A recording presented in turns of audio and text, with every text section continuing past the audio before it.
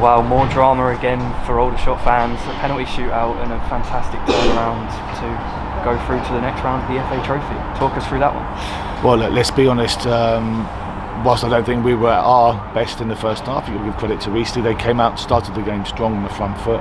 Whilst I thought they had a lot of territory, I don't think they caused us too many problems in terms of chances created.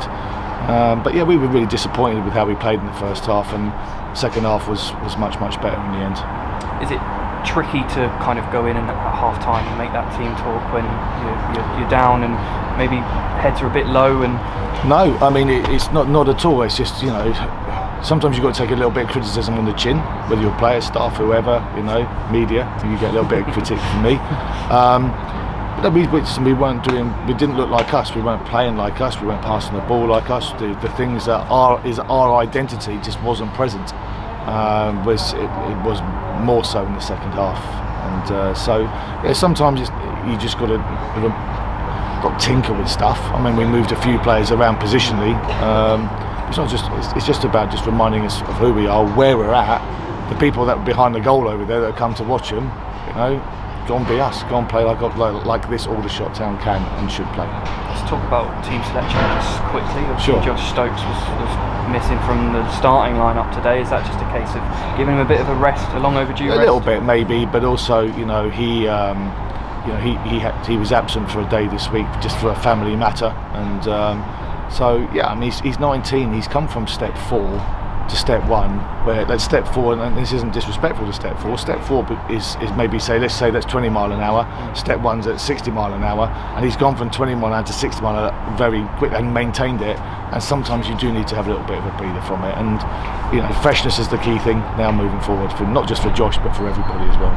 And of course there was a red card for Eastleigh early in the second half. Maybe we thought we could get back in the game there, but then Eastleigh scoring a second not long after. I guess that was a bit of a moment maybe for the players to lose their heads, but they didn't let it get to them, and they got back into it, didn't they? All just the players and the staff were all disappointed with the second goal, because there's something we work on a lot, the way that we defend our box, and Paul McCallum is a major threat, not just off the first ball into the box, but all the bits, as we call it, the second balls, third balls, fourth balls, whatever phase you want to call it.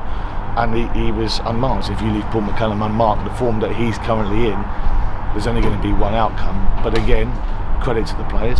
We've come from 2-0 down quite a few times this season and turned stuff around, and this is where the players deserve a lot of credit, because they don't know when they're done, and they just keep going and keep going and keep going. And we felt, you know, when Jack come on and scored and made it 2-1, a little bit like at Bromley, you just feel like, do you know what, we can go on here. And so yeah, the players deserve the credit.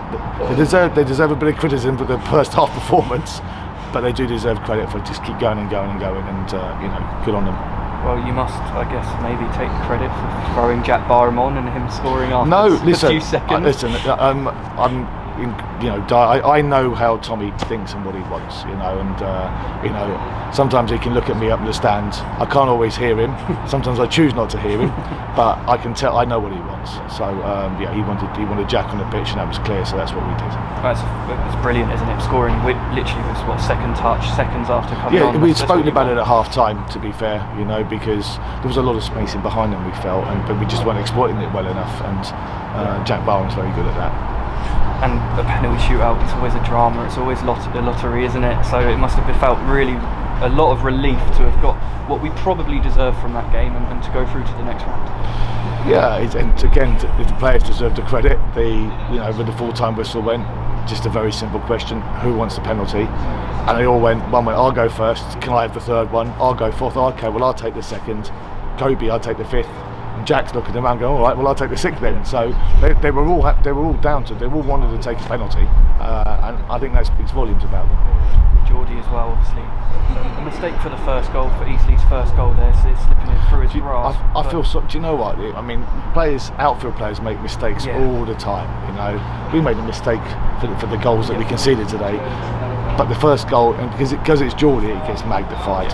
You know, come on, the guy doesn't deserve any. You know, we should only speak about Geordie in a positive way. He made one error. Hey ho! How often does he bail the boys out? And what I was going to say is, you he made the winning save, well, practically the winning save. It's a great save, you know. But listen, he's our number one for a reason, you know. He's a great goalkeeper. He's a great guy, and yeah, we love having him here. And it's not going to get to him, is it? There's brilliant character in this group, and Geordie is one of those. So he'll move past. Listen, the thing about Geordie's a winner, right? Geordie doesn't want to lose. He doesn't want to lose a small-sided game. He probably doesn't want to lose a game of cards. He's a winner. He has that mentality. Not just him, but his teammates as well. They want to win everything that they do. You know, so I'm pleased for Geordie, but I'm equally pleased for, you know, just the football club as a whole, and again the away end. It's a special moment, you know, with the noise that comes out of there, and the appreciation, and just seeing everyone so happy. Go home and enjoy your weekend now. Happy days.